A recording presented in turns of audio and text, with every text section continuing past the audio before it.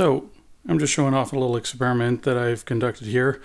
I've been using this for live recording for a couple of weeks now, and basically what it is an Odroid XU4Q. That's the same as the XU4 except with a larger passive heatsink, an M-Audio Fast Track Ultra, and what this does is allows me to record up to 6 line level inputs simultaneously.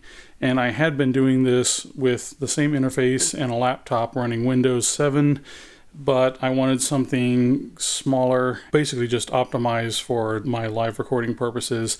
I set up a template that is already pre-configured to look the way I want, and it has 6 individual inputs set up to record. And I just open that session, save it as my new file name, and then just go straight into recording. It's very efficient and quick, and if something bad happens, I'm not down a expensive computer. This is a 7-inch 480 line touchscreen. It's not large enough to show the entire mixer view, and that's not a big deal because I have tried doing overdubs with this, and if you're not using the proprietary drivers, which of course don't exist for Linux, then it disables the main outputs on the back.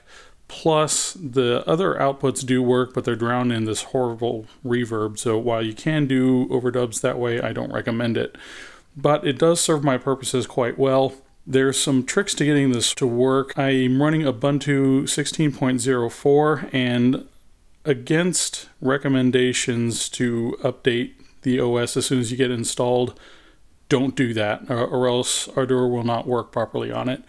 If you saw earlier, I was messing around with Jack, and I was showing off that you cannot have real-time engaged, and you have to manually open Jack first and start it, or else Ardour will not sync with it. Now, if there's guys out there that know more about single board computers and Linux than I do, correct me if there's a way around this issue, but Ardour will not start Jack automatically like it's supposed to do. The other issues I've found are pretty small. It's just navigating without a mouse or a keyboard. And, you know, it's actually kind of a neat, handy little system. I've done 2 live recordings with this so far, and I've just recorded straight to a thumb drive here, where both my template and my final versions are stored. On the back here, you can see the larger radiant sink. I attached plexiglass to the back of this. I have 2 layers of it. The top surface doesn't really do much. It just kind of makes it look a little neater, I think. But this is the HDMI and USB to run the touchscreen.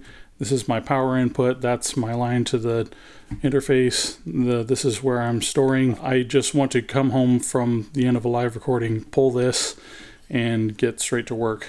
Oh yeah, and this is the other thing. I just got this battery. I haven't really tried recording on battery power yet, but hopefully that'll be an option. If it's a larger band, I'm going to bring my HD24 24 track, but for most of the stuff, I'm basically just recording voices. Those get recorded on tracks 1 and 2 respectively.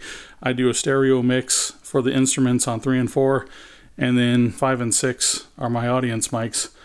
And so these 6 tracks pretty much handle everything I want. Now, the other advantage of being able to run off battery power, and this has always scared me, if I'm running off of the mains, then if I get a power failure, then my tracks are gone. And if I get this running off battery, then that won't be a big deal, because at least, like, maybe my mixer died, but at least I can save what I have and they won't be corrupt.